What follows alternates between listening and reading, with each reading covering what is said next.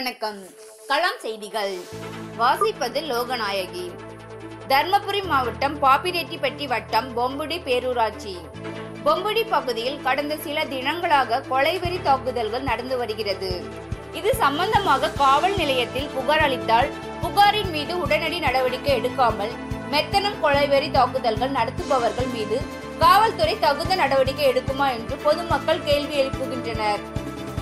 திமுக முன்னாள் சேர்மன் புஷ்பராஜ் மகன் மதன்குமார் என்பவர் பொம்புடியில் இருந்து கடத்தூர் செல்லும் மெயின் ரோடில் ரயில்வே பாலத்தின் அருகில் இடதுபுறமாக ESSAR பெட்ரோல் பங்க் உள்ளது. பங்கின் உடைய உரிமையாளர் கௌதமன் அவரும் திமுகவில் முக்கிய பொறுப்பில் உள்ளார் என்பது குறிப்பிடத்தக்கது.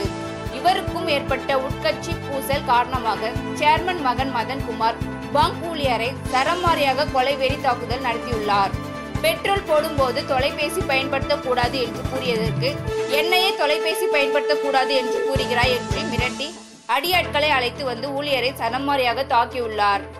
இது தொடர்பாக பெங்களூர் காவல் நிலையத்தில் புகார் அளித்துள்ளார் உரிமையாளர் கௌதமன்.